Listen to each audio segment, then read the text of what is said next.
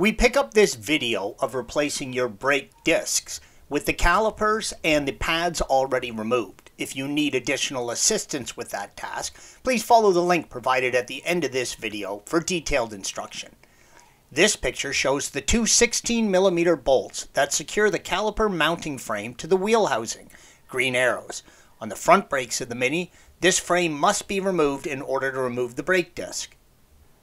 These bolts are torqued down very tight, so you're probably going to need to use a breaker bar to loosen them.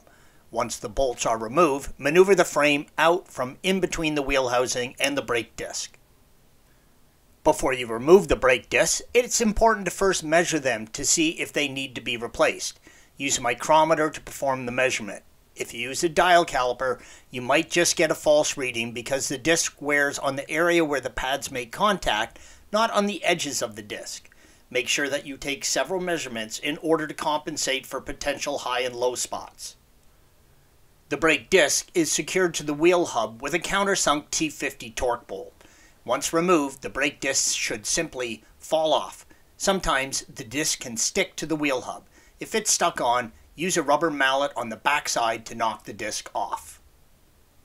This is what you will see once the brake disc has been removed from the wheel hub. It's a good idea to clean the mating surface at this time. For the rear discs on the Mini, you don't need to remove the caliper mounting frame. Just remove the disc retaining bolt and maneuver the disc off the hub and out of the frame.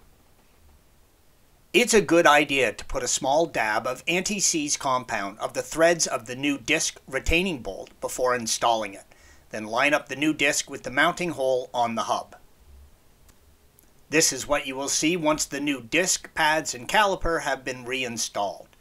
Make sure to bed your brake pads to your new brake discs. Follow the instructions for bedding your pads and discs from the manufacturer of the parts that you purchased. Thanks for watching.